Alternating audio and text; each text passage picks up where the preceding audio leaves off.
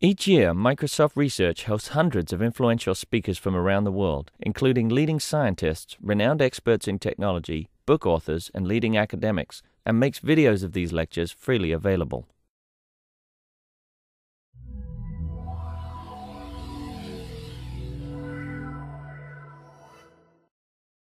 Good afternoon, welcome. I'm Kevin Schofield. I'm here to introduce and welcome David Cord-Murray, who's visiting us as part of the Microsoft Research Visiting Speaker Series.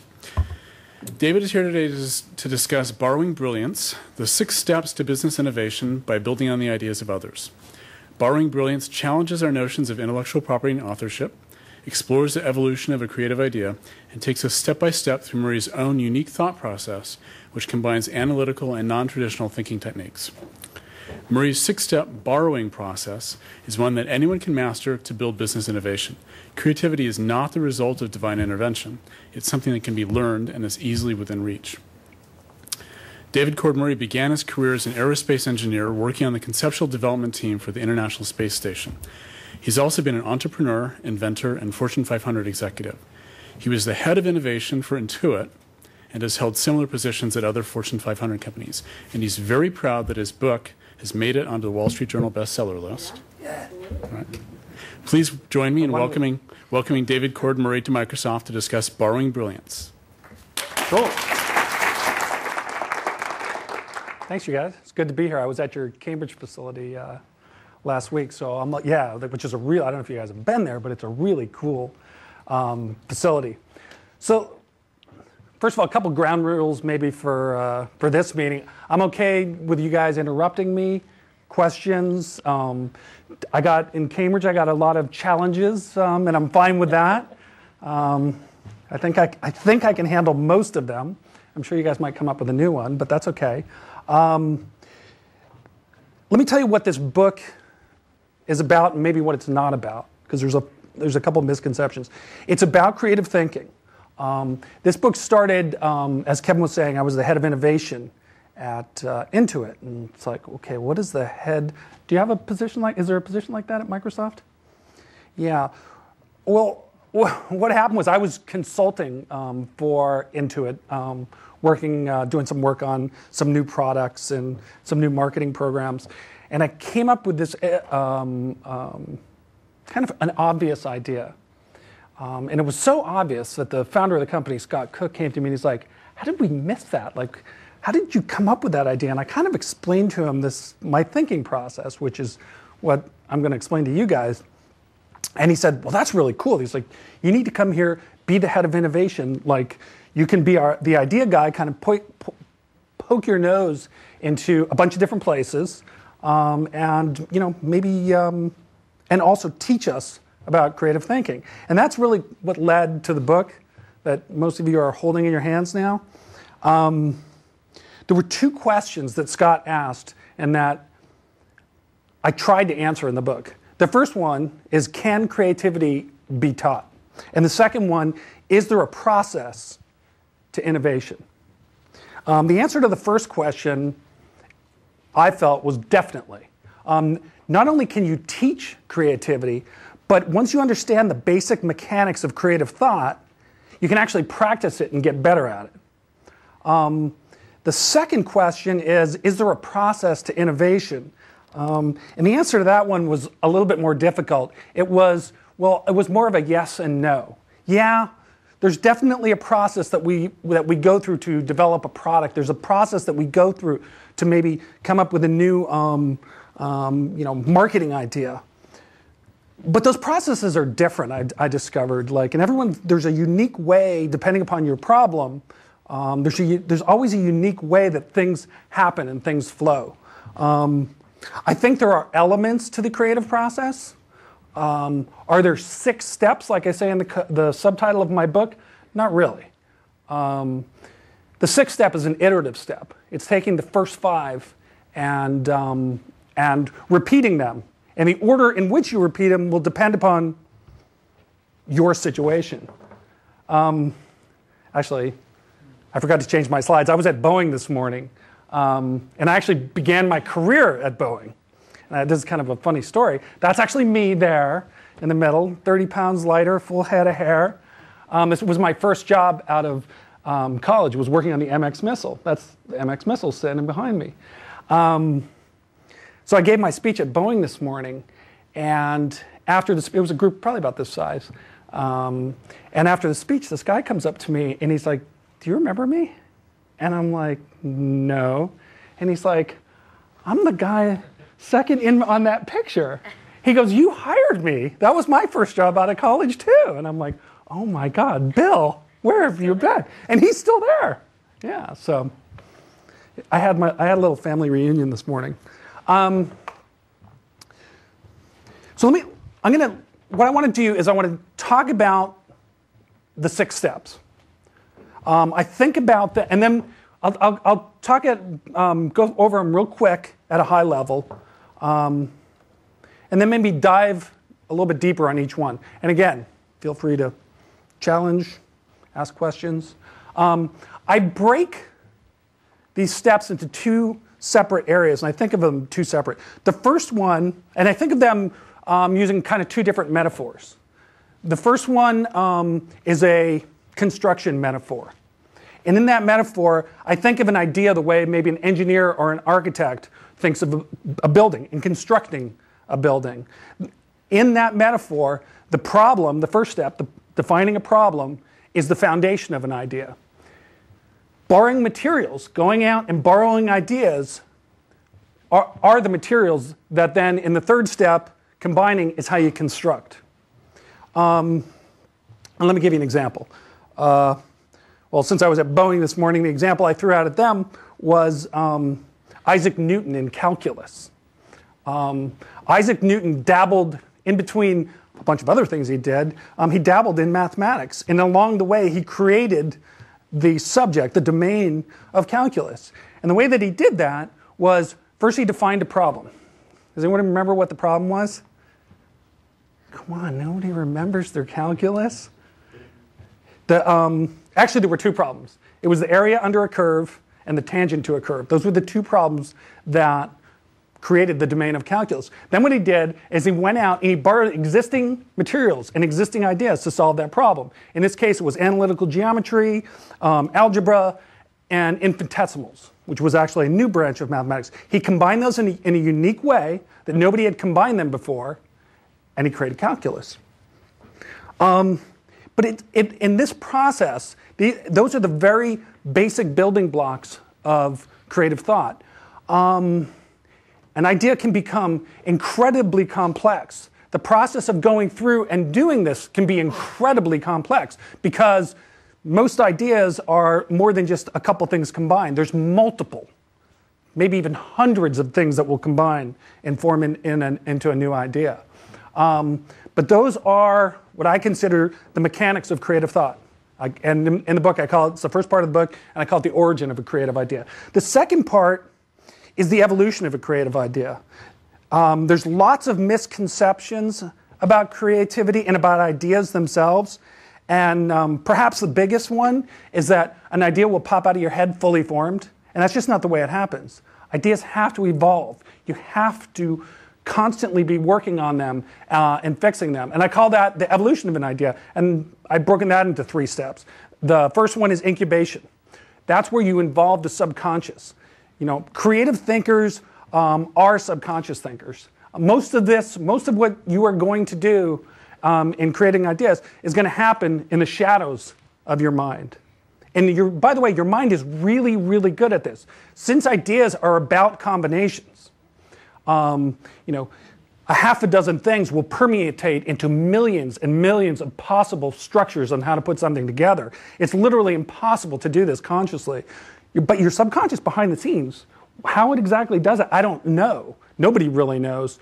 But you can see it. You can see the input going in and the ideas coming out. And I've studied a lot of my ideas. Sometimes they seem like they're, wow, I don't know where the hell this came from. And as I start kind of breaking it apart, I'm like, oh, you know what? I guess I must have borrowed this from here, this from there, that's there. So what you're doing in that incubating, putting your ideas away, is you're doing those first 3 steps. You're defining problems, you're borrowing materials, and then combining them. The next step is judgment. And that is critiquing the idea. You can't it's the judgment of an idea that drives the evolution of it. That's what gives an idea its muscle. Now, I don't know if you guys have a formal brainstorming process in here, but I've worked with a lot of different companies and kind of facilitated these brainstorming things. And brainstorming itself is a concept that was created by Alex Osborne, who was a advertising executive. And one of the rules of brainstorming is no judgment of ideas. And somehow, I think that got misinterpreted, that judgment in the creative process is a bad thing. And it's actually just the opposite. Like I said, my experience in facilitating those types of brainstorming sessions is you get really interesting ideas, but they're kind of trivial and they don't have a lot of meat to them. Because it's, yeah. For judging, we've used things known as ritual descent. So you actually build into the program that people they've got a viral impact in a group to actually just challenge. Yep. It is ritual descent. That's great. That's great. I mean, as a creative thinker, you need to welcome that dissent. And in the book, I talk about judgment as not being, it's not necessarily the acceptance or rejection of an idea. It's actually a viewpoint. And it's multiple viewpoints. And that's how you use judgment. In other words, you put your positive hat on and say, okay, what do I like about this idea? And then you list out the attributes that you like about the idea. And then you put your negative hat on and you say, what don't I like about this idea? What is the weakness in the idea? And you list those attributes. And then you go to the next step, which is enhancement, which is where all your creativity is taking place, which is just repeating in some order those things. And it's eliminating your weak points and enhancing the strong ones. It's really important when you do that judgment that you include positive. Because what will happen is you'll start to fix your ideas, but you'll tend to eliminate the good things while you're eliminating the bad things, because they're usually intimately connected. So does that make sense? What I want to do now is kind of dive a little bit deeper into each of... I have a consulting business, so I go into a lot of different companies and kind of lead them through concept development. And I would say the biggest bang that I get for my buck working with companies where maybe they stumble a little bit is right here, is in the problem. I must have read 300 or 400 creativity innovation books, and most of the books will talk about the fact that ideas are solutions to problems, but they don't spend much time on the problem, and really the science of creating or identifying problems. And there's a few things that I kind of learned, and you guys may or may not be good at this part, but I break it into 3 different things. The identification of a problem. At Intuit, we had a Follow Me Home program where we would go to customers' locations and watch them using our products. And I suspect you guys probably have something similar to that here. But basically what we're doing is we're looking for problems that they're having so that then we can iterate our solutions. The second part is understanding the problem. That's asking why, finding the root cause. And the third part is describing the problem. And one of the questions I get, is there a right way to describe a problem in the creative process? And the answer is, well, yeah, there is, but there's probably multiple ways. And how you describe the problem and how you will define it will determine how you'll solve it. And sometimes it's just changing just the language of how you think about a problem that can lead to a big innovation. Let me give you an example. In the 1920s, Henry Ford had defined his problem as building the least expensive car in the world. And he was very good at that. And everything in the company was kind of built around solving that particular problem. And he grabbed 80% market share by solving that problem. While William Durant over at General Motors looked at that problem and he said, let's define this a little bit differently. And he said, instead of let's build the least expensive car, he said, let's build a car that people can afford. And by just changing it, at first blush, that seems like it might be the exact same problem.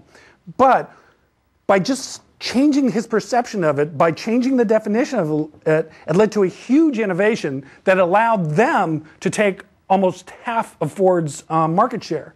And that innovation was GMAC, was selling cars through monthly payments. And it was just that little bit different way of looking at it. There's also another, I think, another mistake in problem solving that we make is we think of problems in isolation, and they're not.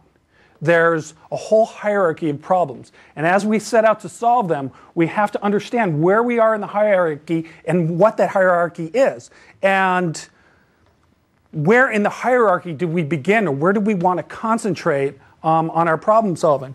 And let me give you another. I'll give you another car example. Your boss comes to you and says, our customers are losing the keys to their car. You need to solve that problem. So you could take that problem in isolation, and defining it that way, you'd come up with ideas like a really big keychain, maybe a keychain that like I clap and it'll clap back to me, like, you know, a clapper thing.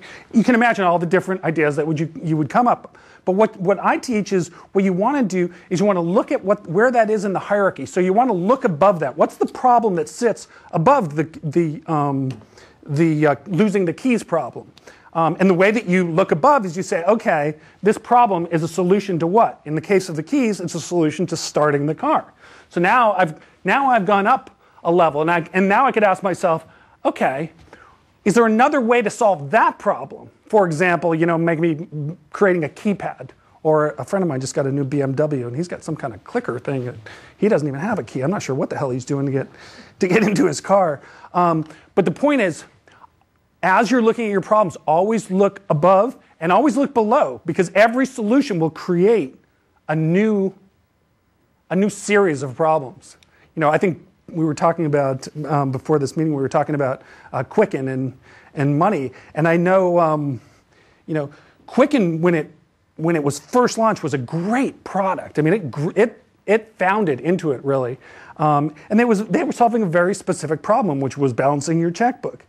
But then over time, they started solving all these other problems that Quicken became such a gigantic solution to every, you know, I mean, you could solve world hunger with Quicken. But the problem is you couldn't really balance your checkbook very well. There were other solutions came along, like online banking, that just completely obliterated it. The point is, every time you solve a problem, be very well aware of the problems that your solution is creating. Because sometimes, I mean, in software we call it feature creep, or feature creep, is that right? Yeah.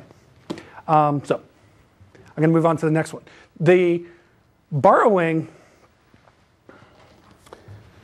is the gathering of materials. I'm not saying that you steal other people's ideas. I'm saying that you can't build something out of nothing. You have to build it out of some kind of material. And other ideas are those materials.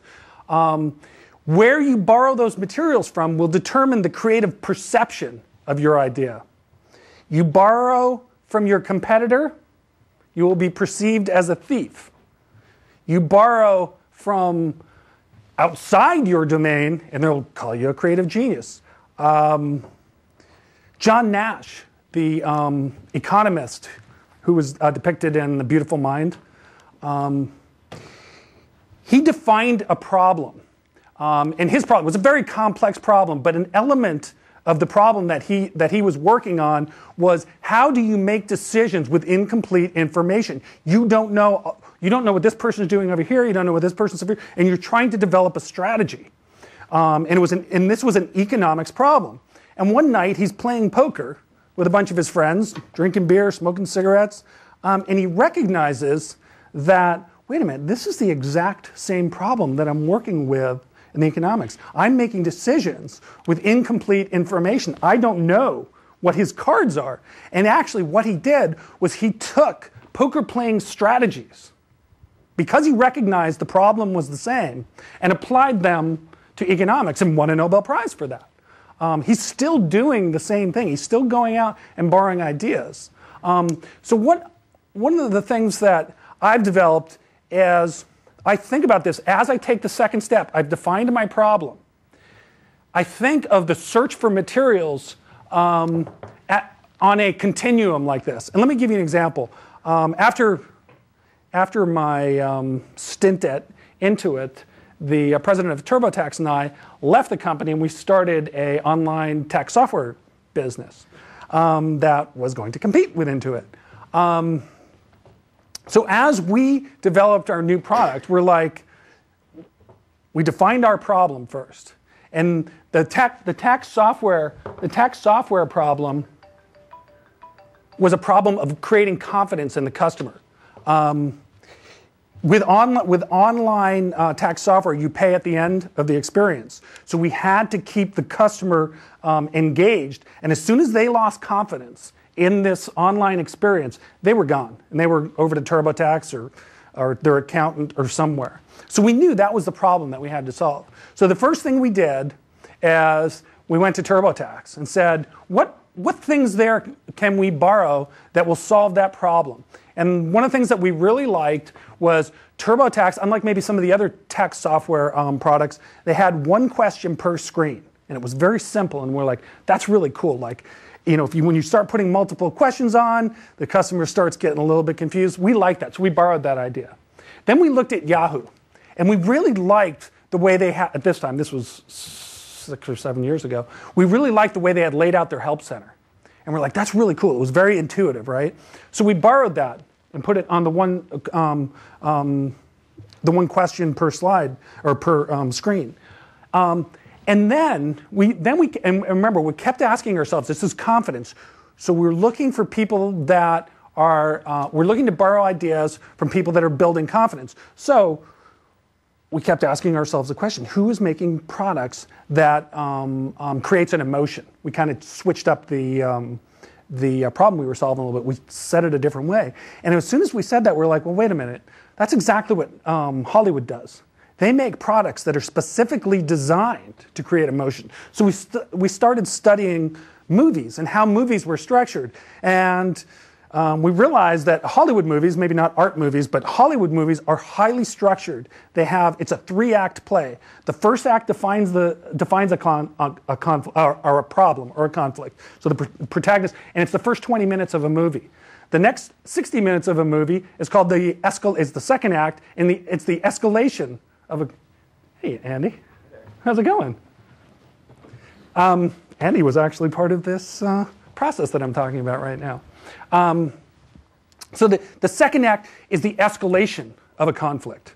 And then the third act in a Hollywood movie is the resolution, the climax of the movie, the solving of a problem. So we took those ideas and we're like, oh, let's build our tax product out of that. And so what we did is we started with a conflict. So we created the customer was the protagonist, the IRS was the antagonist, and allowed us to structure the program. So the point being, we start close to home, we borrow materials from there, then we take a step farther. In the book, one of my favorite borrowers is Charles Darwin, and I studied his. I actually went online and you could pull up Darwin's notebooks. And they survive to this day. And you can follow his thinking process. And you can see how he first kind of studied biology. He took the ideas of the day. And then he took a step way to a similar domain, which for him was geology. Geology, biology, kind of the same. Noticed the same problems. Saw how the biologists, or the geologists of the day were solving that problem. And then finally, and this took a long time, then finally he went to economics. And it was Thomas Malthus who had written a political essay about the fight for survival, and he combined all this and created his theory. So he goes down in the Hall of Fame of borrowing brilliance. Starting close to home, taking a step. Does that make sense? And so once you gather the materials, the third step is combination. It's taking that material and combining it in a unique way. There's lots of different ways to do this. I think of, again, using an engineering metaphor, you've got structure and the components that make up the structure. So there's different things that you can combine to maybe change your structure. The first thing that I do early on in the process is I think in terms of metaphors and analogies. Because it's a metaphor and analogy that will change the overall structure. When the example I gave you of the tax software, we kind of thought of our product in terms of a movie, and that helped to kind of create an overall structure. Disneyland is a good example of a product that was created with an overarching metaphor. And actually, it was actually the same metaphor that we happen to use in our tax software product. But Walt created the park, and he conceived of the park in terms of a movie starring the customer. And he didn't use engineers and architects to design it. He used storyboards and storytellers. And he's like, okay, let's start in the parking lot. What is this experience? How is this going to look? You know, he conceived the buildings as sets, the vegetation as props. And if you go to Disneyland today, they still call their employees cast members. They're still cast members. And some of the metaphors still exist to this day. And some of it's very subtle. My daughter and I have been to Disneyland. We just did our 300th day at Disneyland. We don't live that far. Our goal is 365, so we still have a few years left. But if you go to the California park, Disneyland, people been to Disneyland here? When you walk down Main Street, there's a movie technique that Walt used to design Main Street, and it's called forced perspective. And the first floor buildings are full scale. The second story of the buildings are built at 5/8 scale, and the top buildings are built at 3/4 scale. And that's a technique that set designers use to make the appearance of it being bigger. And what's cool about that as you walk down Main Street is it gives you this kind of magical feeling. And I kind of knew that as through just maybe after my 250th time, I kind of discovered that. But my daughter and I went to Disney World last year, and we had never been to Disney World. And when we first walked into the Disney World Magic Kingdom and walked down the street, I'm like, something's missing. Like, what's not here? And then we realized they didn't build Disney World. Walt, and I blame that on Walt not being there. Walt didn't Walt wasn't there for the construction of Disney World. Disneyland was his creation. His brother built Disney World. But anyways, it's just that subtle overarching metaphor that you can use to kind of structure early on in your creative process. You're going to come back to the combining part of when you're enhancing your ideas, and sometimes you'll just replace components. And so the overall structure won't change. The iPod is or the MP3 player is a good example of innovation through just changing components out. They took, instead of a cassette, they used a Walkman as a overall structure, and instead of a cassette, they used I guess it began with a little hard drive. Then the hard drive got replaced by a chip. So there's those two techniques. Again, the first one is I try to look at structure, because if I can change structure, I can kind of make a big idea. Does that make sense? So let's go to the next, incubating. Like I said, most of this is going to take place in the subconscious mind. Your subconscious is much better at doing this. What I'm trying to do in the book, and actually with those first 3 steps, is to bring out what's happening in the subconscious mind and make it conscious. And practice this. That's where the practice kind of gets in, because your subconscious, if you're consciously doing those first 3 steps, your subconscious is kind of watching and learning. I just taught my 17-year-old daughter to drive a car, which was a very interesting experience. When she first started, she had to consciously figure out how much pressure to put on the gas pedal. She was consciously like, okay, I got to turn it in, and then I got to turn it back. She didn't get this concept of letting the wheel go. And bam, she's hitting curbs and stuff. But over time, as she consciously got this, her subconscious kind of picked up on it. And today when she drives the car, she's not conscious of the pressure. She's actually learned that. And I think of creative thinking the same way, I'm defining a problem, I'm borrowing materials, I'm making combinations. And the more that I do that, the better I get, and the better I get subconsciously doing it. So in this incubation step, that's where I think of this as a relationship with this third kind of shadow, or this second shadow self that exists. And there's three parts to that relationship. There's the input, which that's that conscious thing I was telling you about, and I'm pushing, here's the problem, here's the ideas, maybe I'm writing them down, kind of driving them into my subconscious, and actually saying to my subconscious, okay, here's the stuff.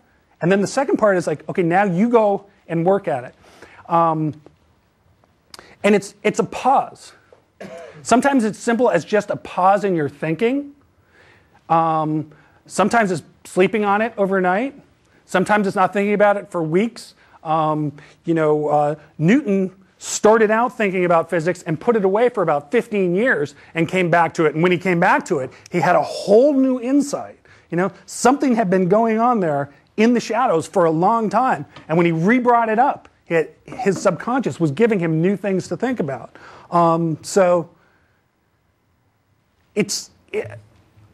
Has everyone had the aha shower experience?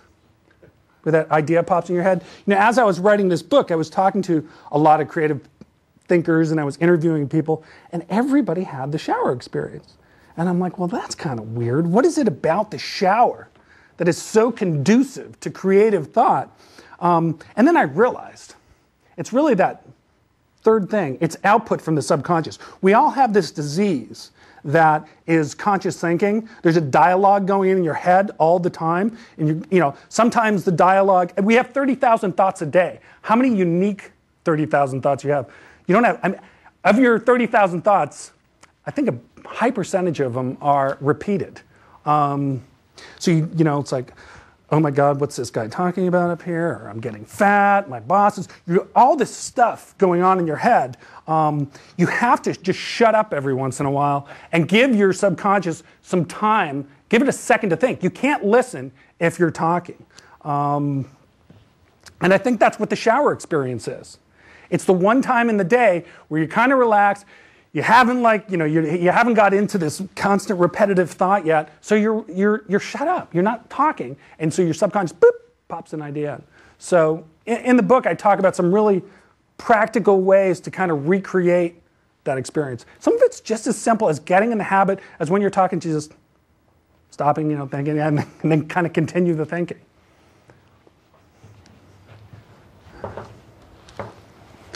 Judgment. It's the judgment of an idea that actually drives it, that drives the evolution of it. We talked about brainstorming and how it tends to create, or you tend to get these real frivolous ideas from it.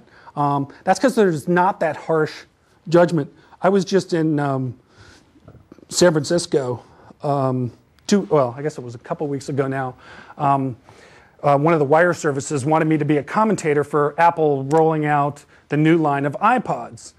I was like, oh, okay, that sounds kind of cool. And of course, it wasn't really about the new line of iPods they were rolling out. The whole story was Steve Jobs, So I'm thinking, okay, I'm this creative expert. They're going to ask me, like, what do you think of this? How did they develop this? And, I get on the line with, on the Newswire, and all the questions were like, what is Steve wearing? Like, how did he look? And it was all about Steve Jobs. And Steve, and I know there's a little bit of a history here at this company between, and I actually write about it in the book, between Microsoft and Apple. But one of the things that Steve is particularly good at is recognizing a good idea. Maybe not necessarily coming up with one, but he sure does know a good idea. I don't know if you guys have ever heard the story of Xerox PARC when he was there with Larry Tesler. You guys heard this story? Let me tell you this, because it's really interesting. It's really interesting to hear Larry tell the story. But Steve Jobs is a 22-year-old pot-smoking hippie. He's got this little hobby computer company, nothing much. He goes to he gets a tour of Xerox, and Xerox at the time is on the forefront. It's like the Microsoft research lab of its day, right? Forefront of computer technologies. And Larry Tesler's giving him a demo of some new technologies. And he's like maybe not even 5 minutes into the demo. And Steve Jobs is just like, okay, you got to stop. This is the greatest thing in the world. This is the greatest thing I've ever seen. Blah, blah, he's jumping. He's like, we have to do, why aren't you guys doing anything with this? Oh my God. And Tesler tells the story. He's like, I had given this demo probably 500 or 600 times to the captains of industry, to some of the top researchers at Stanford and MIT, and nobody reacted like this. And what Tesla was showing him was the mouse and GUI, and he's like, so you ask yourself the question, why did Steve Jobs instantly recognize this technology as being a real breakthrough where all these other really smart people didn't? And my contention is, or my theory is, and by the way, Jobs is legendary. He's legendary at recognizing ideas. And it has to do, I've never worked with him, but I've worked with people that have worked with him. And he's notorious for being very manic, meaning he's extremely positive one moment and extremely negative the next moment. And if you think about this for a second, what this does is this creates creative intuition. Because what you're doing as you're going around and you're looking at ideas, you're laying out, these are the things I really like. These are the attributes I really like. These are the attributes that I don't like. So you're actually able to describe a great idea without even seeing it. And so for Steve, the difference between Steve and these other 500 people that had seen this demo is he was thinking about this computers in the home, where maybe most of the other people weren't. And at the time, as he was doing that, he knew that there was a problem with command-led operations of a computer. He's like, we're never going to get housewives or salesmen to remember all of these commands. I was using computers at that time, and that was pretty fast. And like when I first saw a mouse, I'm like, that's stupid. That doesn't do anything for me. But Steve recognized it because he was thinking about the problem differently, and he had this positive and negative thing going. So what he maybe does naturally, like you and I kind of need to do like consciously, and it's putting that positive, putting that negative. That make sense? I'm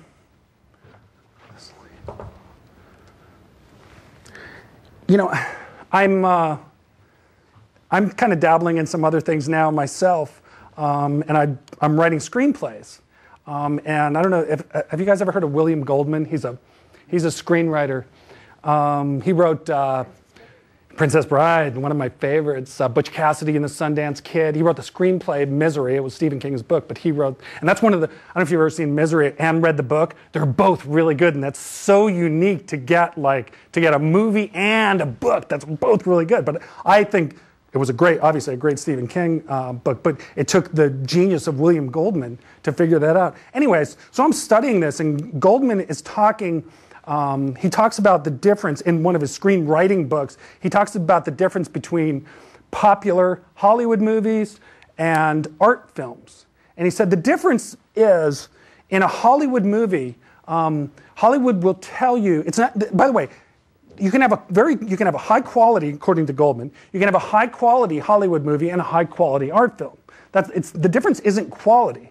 The difference is in a Hollywood movie, they tell you what you already know. They can do it very creatively, but there's no great insight that you get. You already knew that, and okay, that's why they have happy endings. It's what we want. Versus an art film maybe will change your perception of something. So the reason I'm telling you this is there's probably an unpopular part of my book, because as I go and I'm meeting with companies and I'm talking about this, everyone's like, okay, oh yeah, 6 steps, tell us, boom, boom, boom. Unfortunately, the 6th step, this is a trial and error process. Creative thinkers will leave a wake of failure. Hopefully you can adjust and get out of the failure, but there is a certain aspect, creative thinking is risk-taking. So,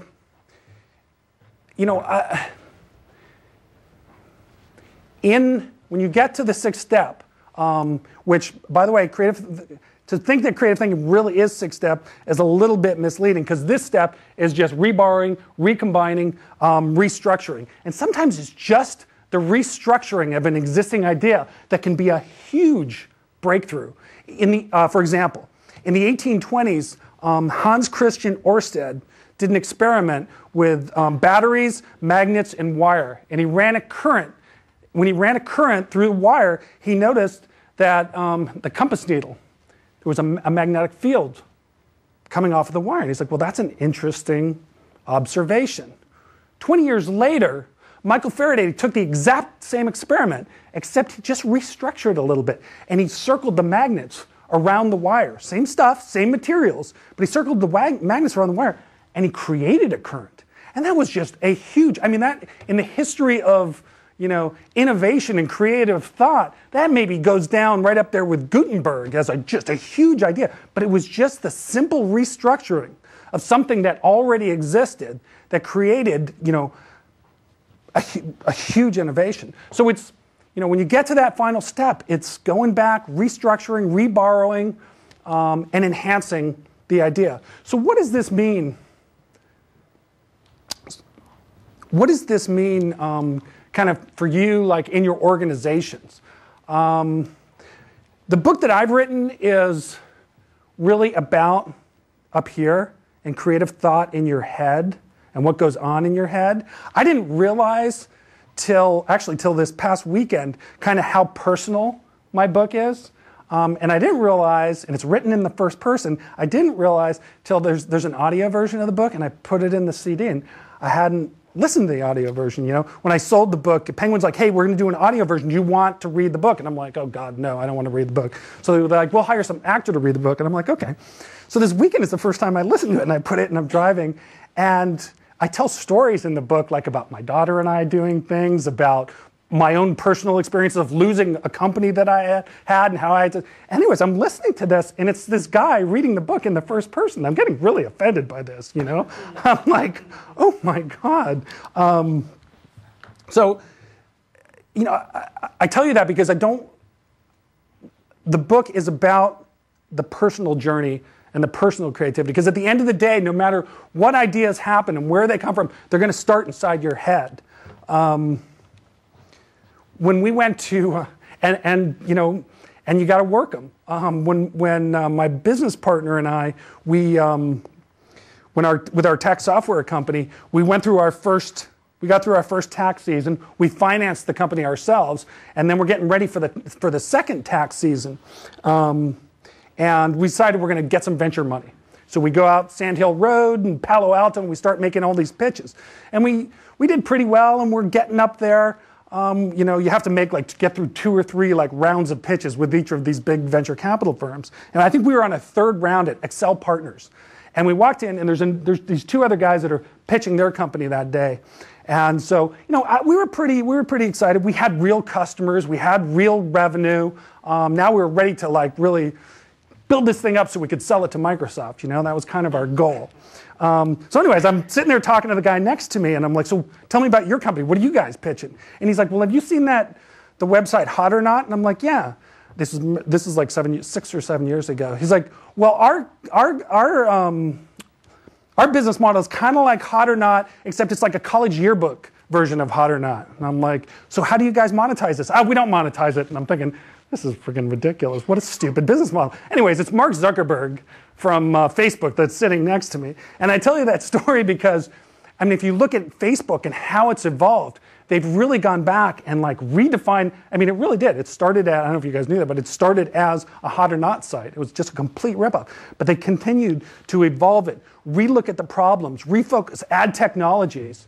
You know, so again, back to kind of this thing, and I'll take some questions.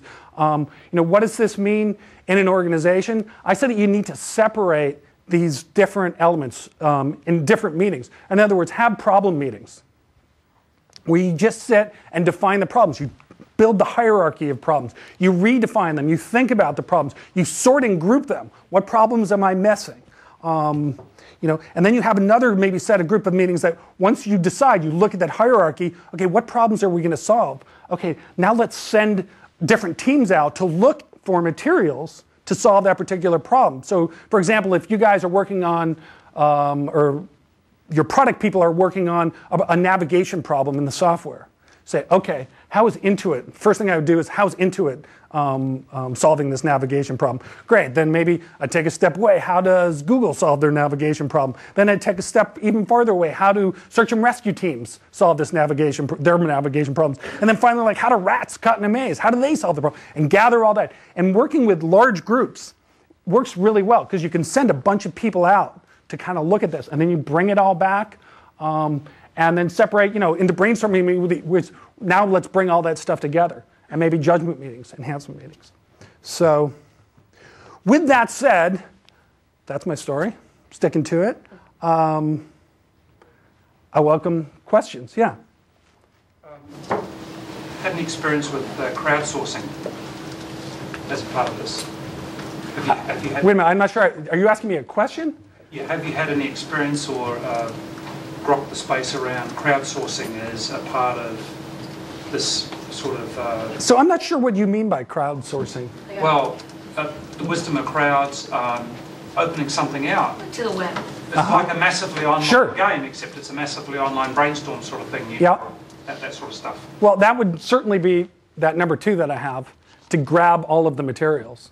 I think that would be a great way to do it. What else? According to me, it sounds like brainstorm. It's like the combination of That's the planning right. and incubation. Right. So according to the 6 steps. Yeah, incubation is kind of a. I don't suggest we do an incubation meeting, where we kind of just like everybody sit there. Brainstorming. But brainstorming is combining. That's where you're putting this stuff together. Sometimes it's to define the problems. Sometimes you need to do brainstorming. We do it all the time. Amazon. Right. So, Yeah. Some people have argued that incubation can be somewhat forced with exercise, time away, things like that. Yep. Martial arts, there's certain things that have a certain amount of kind of can help with creative incubation period. Do you think that's possible? Yeah.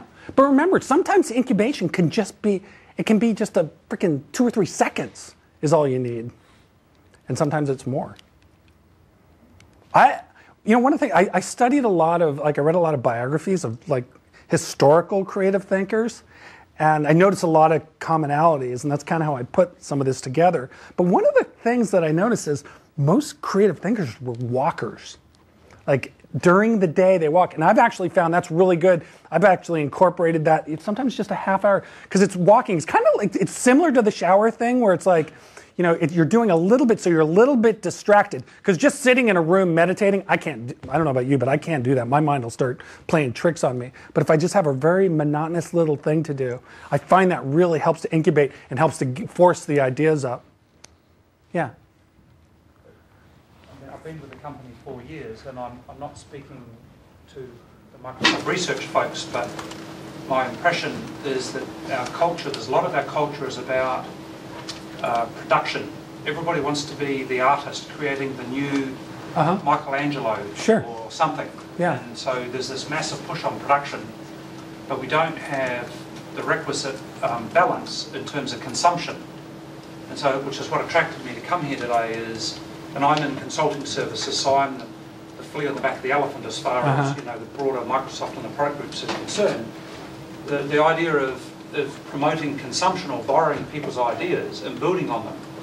And I feel like there's untapped potential both in terms of hard IP that we have, but also the ideas that people have that we're not even scratching the tip of the iceberg on, because we have this culture of recognition for artistic merit and production and not on consumption.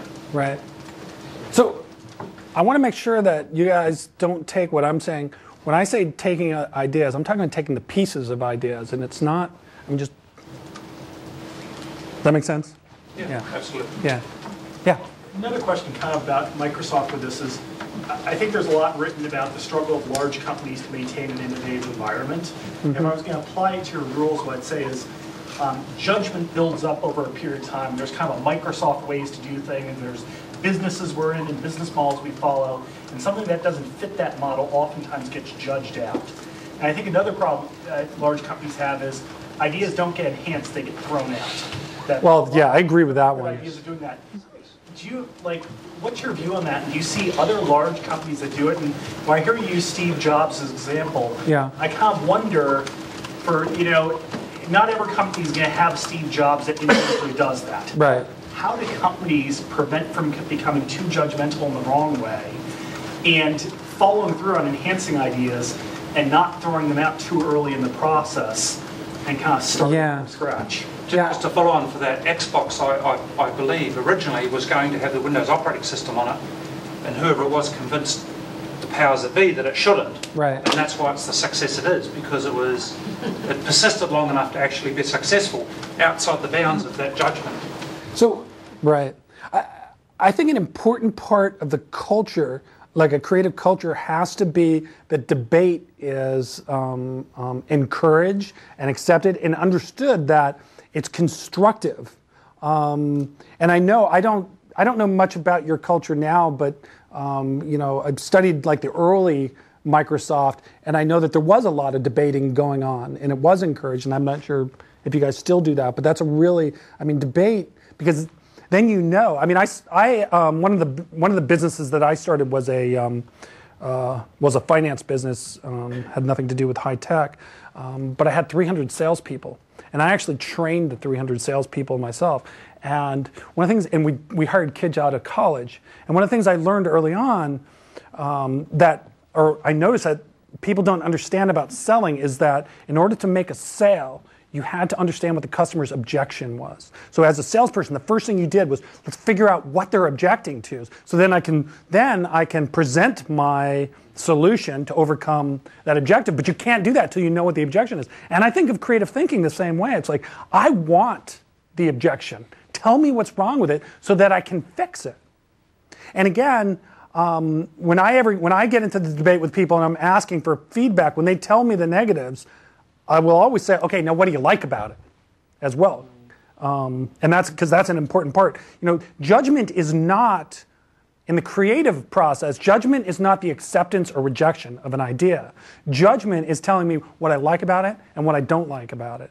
And you have to make, I think there's a difference. And debate is really good. You know, debate is a great way to do that. Yeah? How do you see managing timelines relative to the creative process? Yeah. I think timelines are essential to the creative process. I think you need them. I mean, because you need to move this stuff forward. If you have no timeline, I mean, I know, like in my own experience, you know, the stronger timelines, even as it gets narrow, I get more creative. It forces me. So there is a force. So again, I don't want you, when I talk about this incubation period, you know, it can be really, really short, you know. Sometimes it's just a little. So when you step into the shower, are you saying, today's the day I'm going to deliver up that aha? No, it's like, and just hope something comes up. And if it doesn't come up, then I go back to doing it consciously. Okay, what's the problem again? Where are my things? And I start, whenever I get stuck, then I go to the first, I go back to my steps. That's why, I mean, I say that, like, you know, the order you do these things, and creativity is not really a 6-step process, but there's value in thinking of it this way for the reason that you were just talking about. Because once I get stuck, I'm like, okay, I've got nothing. Like in the shower this morning, nothing came out. So let me start with, what's my problem again? How can I maybe redefine and just go down the list again? Yeah? On the borrowing portion, yeah. Do you see a correlation between sort of experience, age, other things, and the great innovators? If we look at, like, you know, Sir Isaac Newton, I mean, there's somebody who was looking at all these different things, so it's easier to borrow. Yeah. You are, you know, 14-year-old kid, even if you're brilliant, you have very little to borrow. Do you see a correlation in there? Yeah, I do. You know, again, I told you I studied a lot and read a lot of biographies. You said 300 books or something. Yeah. But a lot of them were biographies. Yeah. You know, and most of the creative thinkers had a wide interests, not just maybe in their specific domain. Didn't mean that they were like Da Vinci, like, you know, being expert in every domain, but they dabbled in other things, and maybe often related things, but just to kind of explore, to get those, because if you're going to borrow, that's why I like thinking about this as a continuum. You know what I mean? Like, I stay close to home now let me go way out. Where am I going to look? And it's the problem that's going to tell me where to look. You know, my daughter is studying fashion now. So I just bought a bunch of books on some fashion icons, and I was reading about Coco Chanel. And Coco Chanel was a designer in she began like in the 1920s. Time magazine called her one of the 100 of the most influential people of last century. You know, this is a fashion designer. And it's interesting to look, so I started looking at her story. And she did exactly what I'm talking about. First thing she did is she defined a problem. And her problem was the liberation of women. That's what she wanted to do. So once she had defined that problem, then she's like, okay, what materials, and no pun intended for this example, but what materials am I going to use to solve that liberation problem? So what did she do? She went to men's clothing, which made total sense. Like, okay, if I am going to give women strength, where am I going to get that strength from? So what she did is she combined, you know, a man's suit with a woman's skirt, and that was the Chanel suit, and it kind of created that whole flapper thing, which really, and it did. I mean, she made some huge changes, social changes. But again, it was like the borrowing, it was the problem that told her where to look for the solution. So when you borrow too much for the in-domain category, yeah. Do you have any legal issues? Look and address any of this? Yeah, you guys tell me that one, huh? Wow. Yeah, I mean, you do. If you borrow an idea, make no adjustments like I was talking about, and use it to solve the exact same problem, you may have some legal issues on you. But you don't want to do that. I mean, one of the things in the beginning of my book, I looked at the history of creativity, like Renaissance, pre-Renaissance, and how they perceived creativity.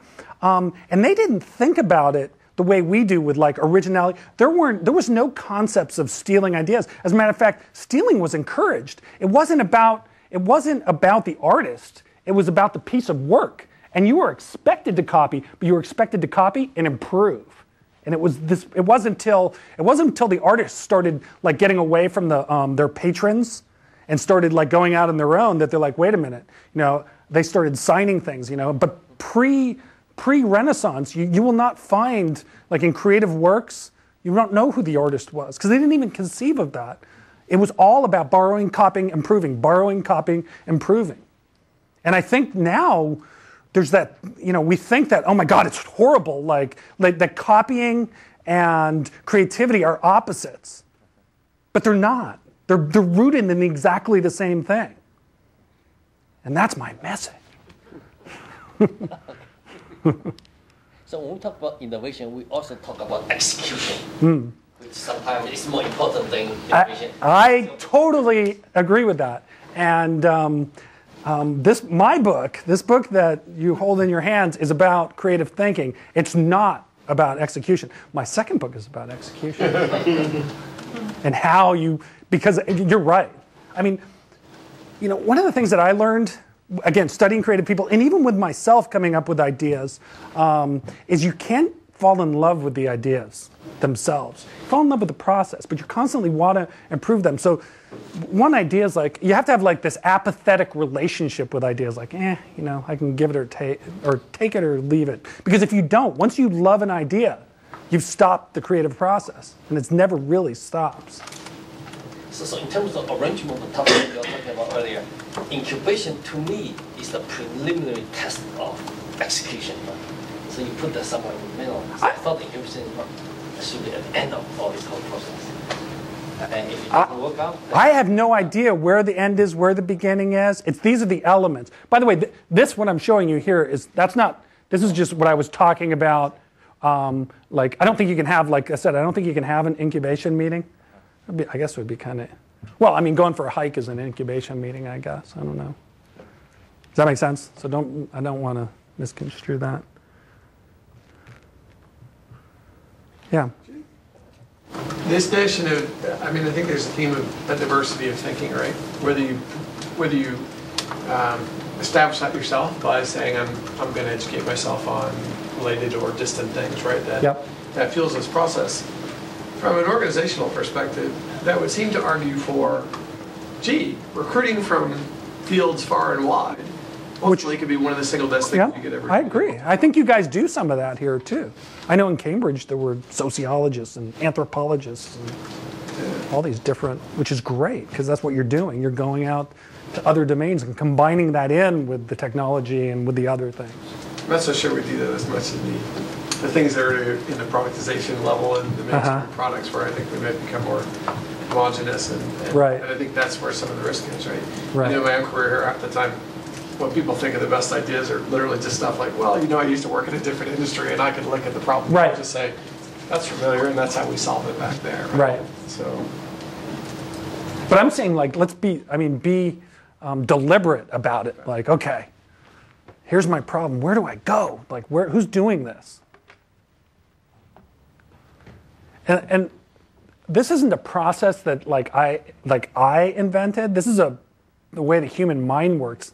This is an observation, you know. I mean, maybe the part I invented was like that part of like keep going farther out, you know. But otherwise, this is, and you can find this type of process in a lot of different books and creative thinking books. I think I take maybe a little bit more of a practical engineering kind of approach in that beginning thing, like really structure and making components and changing things out. But